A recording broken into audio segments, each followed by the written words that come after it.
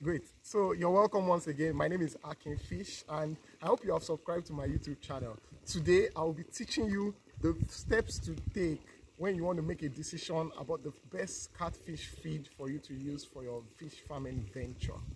As you can see here, we have different fish feed bags on the farm today, and I'm just going to give you 3 steps that I take to make decisions to know what kind of feed to use in my different fish farms. All right, I think we can basically classify all the feeds in Nigeria into 3 classes. All right, there's the imported feeds. The one on my extreme left here is actually an imported feeds. I mean, so in imported feeds bracket, you have the copens, skirting, ala aqua, and the likes. They are all imported. All right, and then there is the made in Nigeria branded feeds. That's the Vital feeds, Top feeds, EcoFloat, Blue Crown. They are branded, but they are made in Nigeria. All right, and then the final ones are the indigenous ones. Those ones that don't have a name, that you just go to your feed mill, the local feed mill, and they tell you they make a fish feed. You know them. They are not. There's no name on the bag, right? But I mean, it's a fish feed. So basically, you can classify all the fish feeds in Nigeria into those 3 classifications. Another way you can classify them is basically floating and sinking feeds.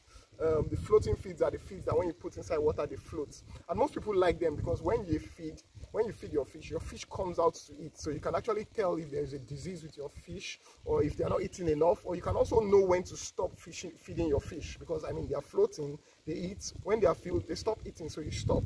But if you are using a sinking feed, you probably will not know when to stop because the feed sinks and your fish go down to eat. All right. Of course, there's a trick to that. I'll teach you that in my next video. But there's a trick to using sinking feed to feed your fishes. There is a sentiment out there that sinking feeds make your fish heavy, make them have more weight, and that's because we just think because it's sinking that the feed is heavy, so the fish that eat it will be heavy. I don't think that is substantiated with fact and with science. I think that is just a personal sentiment. But yeah, my 3 steps for you to make your decision is that number 1, you have to know the kind of ponds you are using. So as you can see behind me is an eating pond, and here we can use sinking feed because I mean we have enough water coming in and going out to make sure that the feed does not pollute the water as fast. However, if you are using a concrete pond or you are using a mobile pond, you know that might not be a wise decision for you, because once the feed sinks, it actually pollutes the water, and if the fish don't eat it, I mean, you are going to be changing water much more, and that's going to be a challenge. All right, but basically one thing I really like is that agriculture is a business. You want to make sure that you are making business and economic decisions. You want to know which fish feed will give you the most profit. All right, so yeah, I know there's something you should remember. There's the f.c.r. All right, f.c.r is feed conversion ratio, and feed conversion ratio is basically what quantity of feed you give the fish that grows in weight to what quantity. So let me give you an example. If I give the feed 5 kg of feed over the lifetime of raising the fish, what kg will the fish have grown to? Do you get what I mean? So that's what's called f.c.r, and it's probably the lifeblood of any fish farm. I'll do another video for you to understand the f.c.r. I'll devote time into it. But basically right now, as I've said, we are trying to make a decision on what kind of fish feed to use. So now we've decided that we want to use either floating or sinking feeds. And what I would advise you to do basically is walk into any fish feed store in your area and write down the prices of the feeds. Right now, I know today's April, we're in April, and a 2 mm bag of copens, is about 15,000 naira today. A 2 mm bag of skirting is about 13,500. A 2 mm bag of Blue Crown is about 9,800. And so, you know, they all have different prices. And basically what every fish feed company, most of the imported ones, will tell you is that the f.c.r is 1:1. All right, 1:1 is 1 kg of feed gives you 1 kg of flesh of fish. I don't know if that is sustainable in the long term. I don't know if that's possible in the farming conditions we have in Nigeria. I mean, they all claim it, and maybe if you do a test, maybe somewhere it works. I'm not really sure that many fish farms can tell you they have the efficient f.c.r of 1:1. All right, I know what's most prevalent is like a 1 to 1.2. That means I use 1.2 kg of feed to actually get 1 kg of flesh for my fish. Of course, this is because we don't all run efficient systems. Some feed get lost in the system, etc, etc, etc. But basically what I want you to do is get a calculator. Yeah, you can get one right now. That means you might need to watch this video again. But get a calculator and divide your price of bags of feed. So if I told you that one bag is 15,000 naira. If you divide it by 15 kg, almost all the bags of feed are 15 kg bags, apart from the sinking one, which are 25 kg. If you divide it by 15, that means 1 kg is actually 1,000 naira. Do you get that? If you use the 13,500 naira bag, you discover that I'm not a calculator, so do the calculation. Yeah, so 1 kg of feed is, it amounts to whatever. But basically, you will now see that you find out that a feed costs 1,000 naira per kg. The next one probably costs like 800 naira per kg. The next one costs 700, 650, and the likes. Now, if you were to say that your f.c.r, the feed conversion ratio of your fish, is averagely between 1.2 to 1.4, if you were to times that by the price of the kg, that means if I use 1.2 kg of this feed to get 1 kg of flesh, all right? That means for you to raise 1 kg of that fish will cost you 1.2 times 1,000. I hope you are following me. Hope you are not confused. That's 1,200 naira.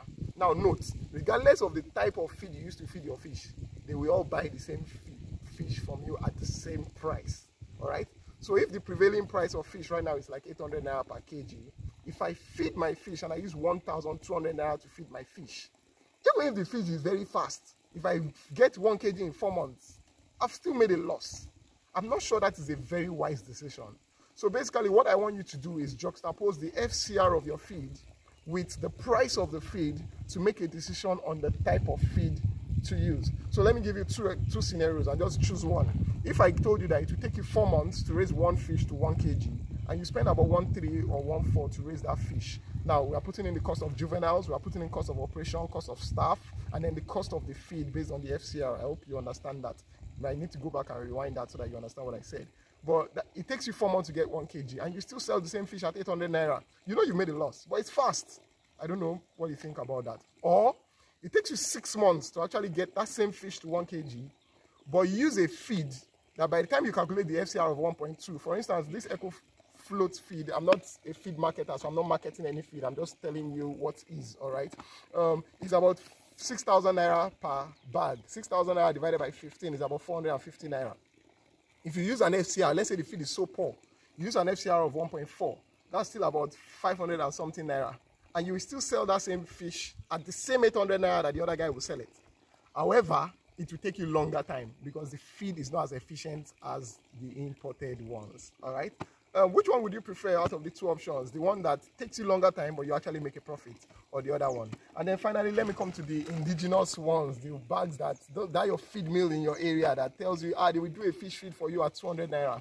True, fish eat anything to survive, all right? If you throw a bar inside this fish pond right now, they will eat it and they will survive. However, they don't eat anything to grow in weight in such a way that it will be profitable for a commercial fish farm. Did you get that? Let me say that again.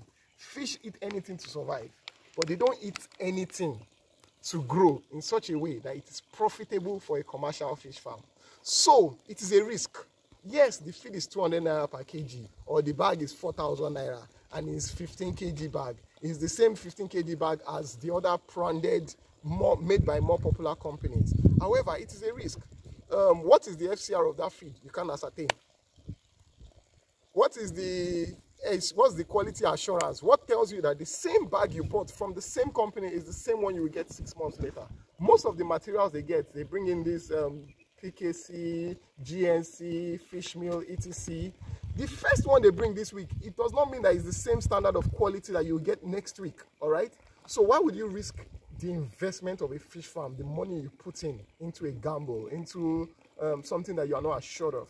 So if you are doing the feed by yourself and you bring in your materials and you test the quality and you can ascertain, then it's probably something you should give a shot. But if it is just one random feed mill somewhere, I don't think it's very advisable. So yeah, I hope I've been able to teach you how to make a decision on your feed, on your fish feed. If there's anything you need, my contact is right down below. You can always reach out to me and I'll be glad to help out. Hope you've subscribed to my YouTube channel. A lot of data and a lot of information is coming right up.